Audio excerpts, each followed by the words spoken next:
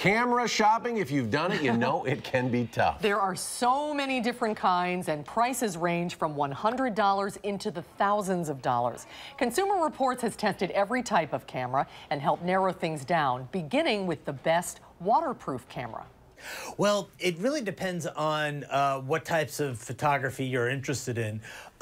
In the summertime, one really nice type of camera that's really come up in terms of quality in the past several years is the waterproof camera. We test a bunch of them, and these are really great for jumping in. They're actually waterproof. You can jump into a pool or the ocean, and you can even drop them from a few feet, and they're really rugged. We have won the Olympus Stylus Tough TG 870. It's about 280, and it really does a great job of taking those type of photos. It's got wide angle, 21 millimeter at the wide angle. That allows you to get more people or more of a landscape shot, and it even has a swiveling LCD. So when you're on land, you can you can angle the LCD and take hard-to-reach shots and still see what you're shooting. Oh, interesting. That's a good recommendation. What about a more advanced point-and-shoot camera? What do you recommend? Sure. Well, the point-and-shoots, there are types of cameras that are really rivaling the quality that you get on SLRs and those type of advanced cameras. The Canon PowerShot G7X Mark II, that, for instance, has lots of manual features. So, for instance, you can adjust the shutter or aperture to really get creative with your shots.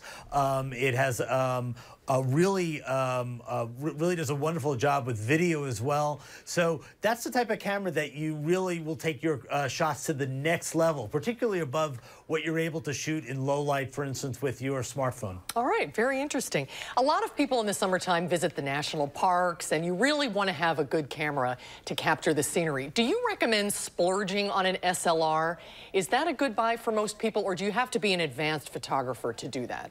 Well, actually, it's really interesting with the way the advanced cameras, even the expensive SLRs, for instance, the Nikon D500 that's in our ratings that we highly recommend. It's a $3,000 camera, but it really allows you to get everywhere from the novice all the way up to the advanced shooter. And what I mean by that is you can set it in an auto mode and basically let the camera do all the work for you, or you can gradually get into more complicated types of settings. For instance, a step above a super auto mode might be what's called a scene mode. For instance, if you're shooting sports, you can set the sports scene mode, and it'll take action shots in that sort of setting. And if you're going to a park, it'll do really miraculous images, particularly in low light settings,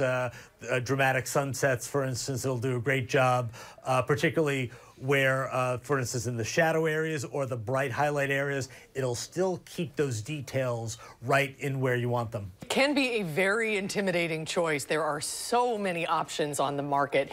Are there any pitfalls that you want to avoid? I would say, well, one of the things I mentioned, you know, if you're interested in an advanced camera and you want to get creative, don't be afraid of those larger cameras, the SLRs, the mirrorless cameras, because that'll really step up your game, but you can use them just like a point-and-shoot camera. So it can be completely automated for you and gradually get you into shooting more creative types of photos and tweaking the manual setting. Great advice and a lot more at consumerreports.org. Terry, so nice to talk to you today. Thanks so much. Have a great summer. You bet. You too. Take care.